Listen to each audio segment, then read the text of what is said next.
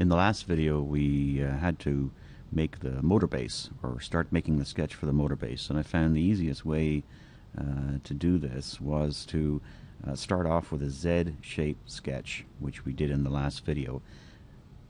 Now, to make this into a full base, I found that the easiest thing to do was to add the corresponding sketch on the opposite side and just join the two together as a single sketch.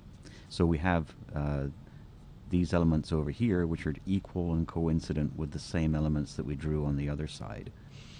And then basically just a line connecting the two in the middle.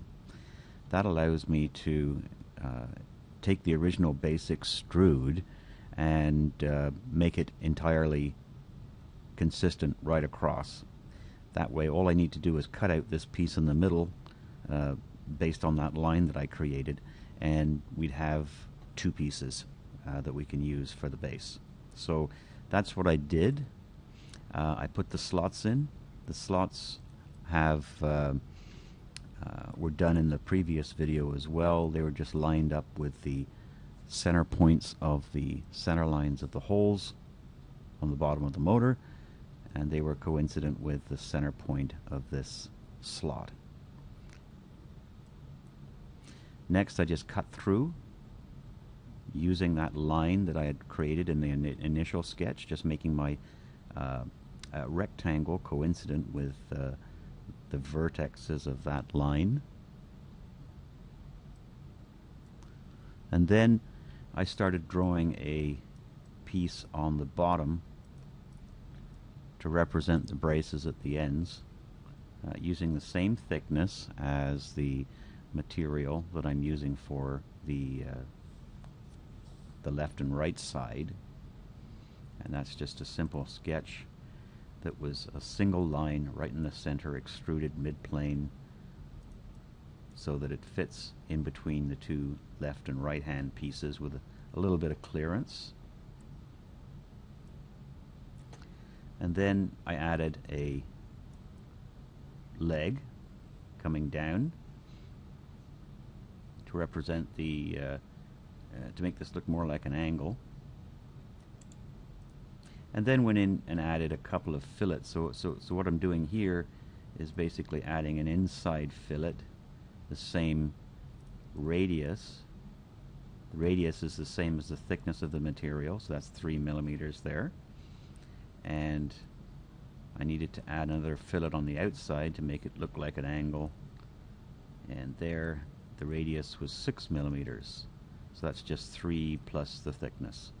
So that it looks consistent right the way across. That got me the pieces that that span either end of this motor base.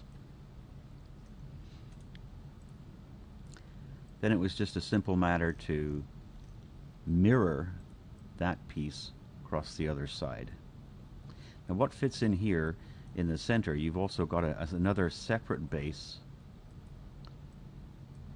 which actually has the studs which poke through these slots which carry the motor. And I'm going to leave that particular part off because we're not making this part, we're actually purchasing it. I just needed the outside geometry and the right shape so that I can make this look correct on the assembly. The part itself is being purchased. It only costs $85 for the whole base, so there's no way with me drawing it and then farming it out for manufacture that we'd be able to make it cheaper. So this is really just for visualization, this base.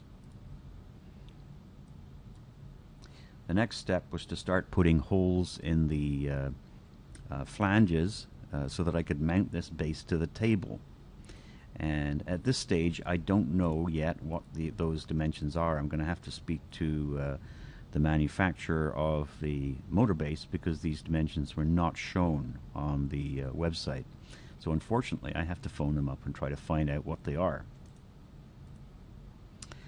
Then I just mirror the holes. Right now, these holes are just estimated as to where they go. I just chose 3 3/8 and a 9/16 hole 3/4 of an inch from the edge, just basically guessing at what I thought the locations would be. But of course, I have to find out later exactly where they're going to go.